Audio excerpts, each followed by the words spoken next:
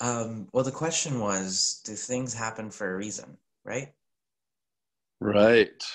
Like, Yeah. for example, like, is it predetermined that our internet would suck this morning while we're trying to do this video? No, that's meta. Um, you know, when I think of that question, what immediately strikes me is that's ultimately a question about meaning. Is there any meaning in life, or is it all random? Mm-hmm. Right? Is it just happenstance? Is it totally random? There's no overarching reason that anything happens. It just somehow happens because two people or two things happen this or two circumstances even, and they create through sort of the randomness of life something new, and that's a little sad to me.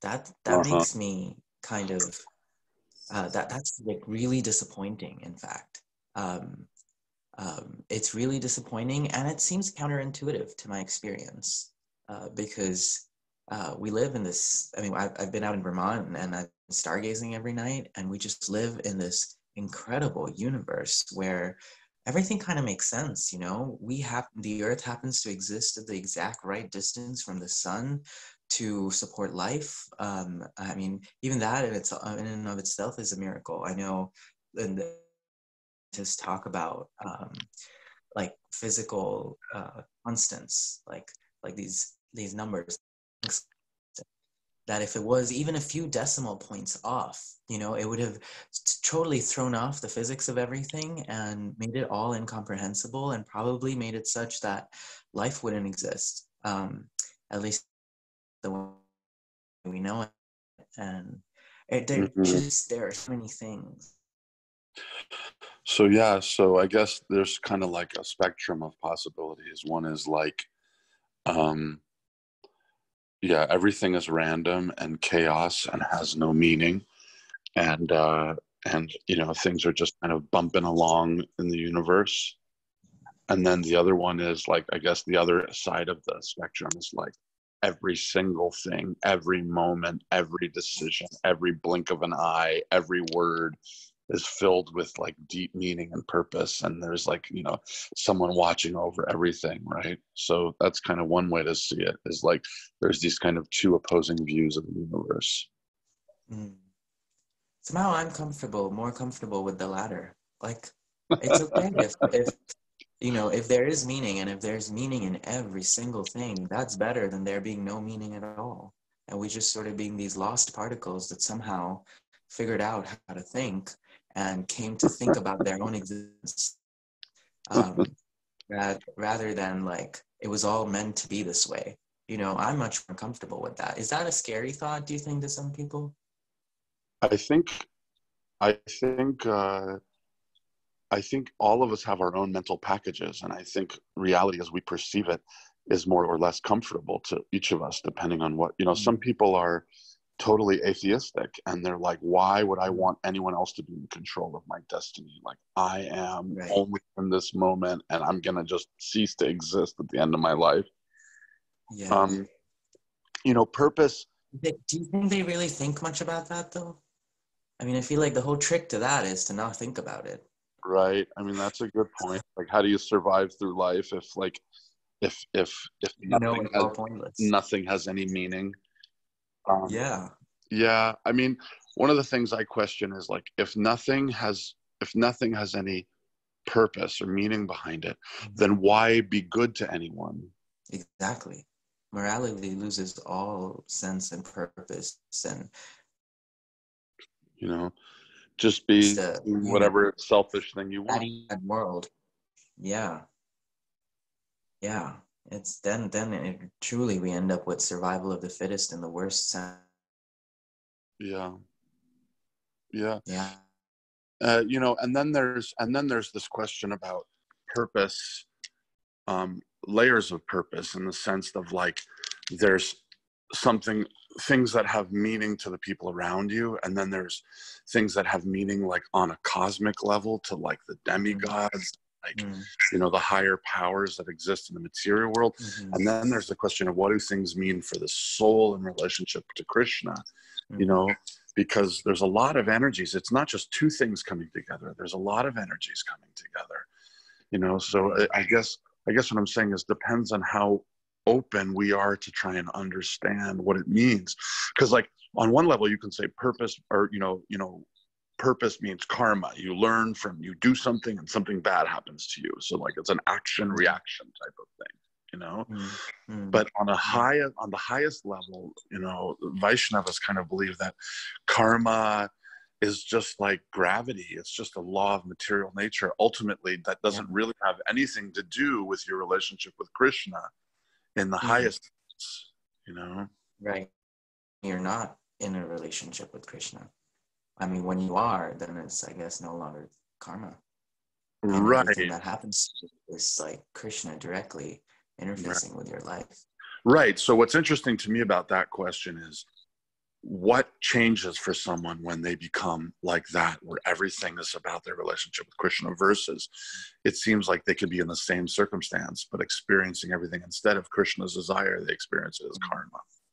I know, like, from a technical theological perspective, it's sort of a move from Mahashakti to the Antaranga Shakti. So it's moving from Krishna's external energy ruling your life to Krishna's internal energy kind of orchestrating your life. Right. But what's fascinating is, what is the change that happens? And really the only change that happens is the surrendering of the jiva moves to a point where it's so the point is, it's kind of up to us to decide whether our life is filled with purpose of just like suffering and karma and learning from our mistakes, or whether it's totally like dancing with Krishna in ecstasy. Right. So, and it also sounds like the only real choice we have in that is, to choose to love Krishna or to choose not to, or to turn towards Krishna or to turn away from Krishna. And that seems to be the only like truly meaningful choice we make. And everything from there is like, a bunch of dominoes going one after the other. It's interesting because Bhagavad Gita says Krishna is the doer. Krishna is the spirit soul creating any consciousness or movement in the body. Krishna is the field of action. Right. Anything that happens is like happening on Krishna. It's Krishna doing the things. Krishna is the two people involved in the things. Like, everything is just Krishna. So what actually are we doing at all of anything? And it turns out, like you're saying, it comes down to our most sincere desire. If our most sincere desire is to pull away from Krishna, then we get pulled into the material energy. And if our most sincere desire is to be pulled toward Krishna, we get pulled into Krishna's energy. Right. Yeah, no, that really is wonderful. It's hopeful, it's meaningful. And just like everything else is meaningful in this world, in so many ways, the laws of physics and the ways in which molecules and atoms combine to create larger things. And it all has rules and purpose. And we're all searching for that, I think. That's why science is such a sort of serious endeavor, because we are searching for meaning and we find it. And if we find it in that aspect of our lives, why not in every aspect of our lives? There are seemingly two schools of scientists. One school that says that the more we learn about the natural universe, the more we find purpose and connection with God. And there's another school of scientists that say the more we learn, we realize that actually we don't need God. Yeah. So I do think that there is a way to pursue the knowledge and gaining of knowledge and material wisdom that brings you closer to Krishna. I agree. Absolutely. I think a part of the school of people who really sort of reject God in need of, or in place of science, a part of that is because their relationship to God to start with was transactional. They approach God for certain things they need, but when they realize gimme that from else, then why do you need God anymore? But I think when you have that relationship of love, then changes the dynamic and the thinking there a little. Nice. Yeah. Nice. It looks like krishna decided we were talking some sense and our connection's gotten better.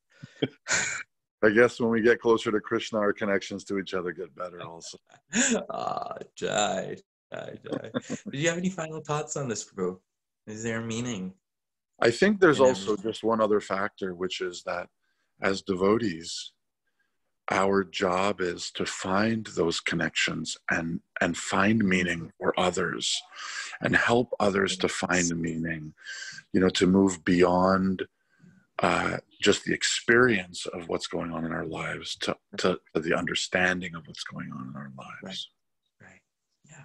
I love that. I really enjoy that, because we see the meaning and people want meaning. And if we can share that with them, we'll be really, endearing ourselves to them. And to Krishna. That's the magic. And to Krishna. To Krishna. That's the magic. The magic Krishna sees. This soul is there in the material world suffering through all these things, and yet he's going out of his or her way to connect someone else with me. Yeah. And Krishna is so great. That is, one who teaches others or tells others about this conversation that we've had, Krishna says in the Gita. That one is most dear to me. Yeah, or that, Tavakatamritam Tapta Jivanam, that Gopi Gita verse where Krishna talks about how they're always telling everyone about Krishna. Yeah. So, yeah. Alrighty. Well, thanks for the time. And thank you. And now I feel confident that there is meaning in this world and in this life. And it's through these interactions that we find it, right? Through Sangha. Yeah. Sangha, even in the spiritual world, it's all about Sangha. Exactly. Yeah. Well, this is great. Thank you, Prabhu, and I'll see you this evening. All right.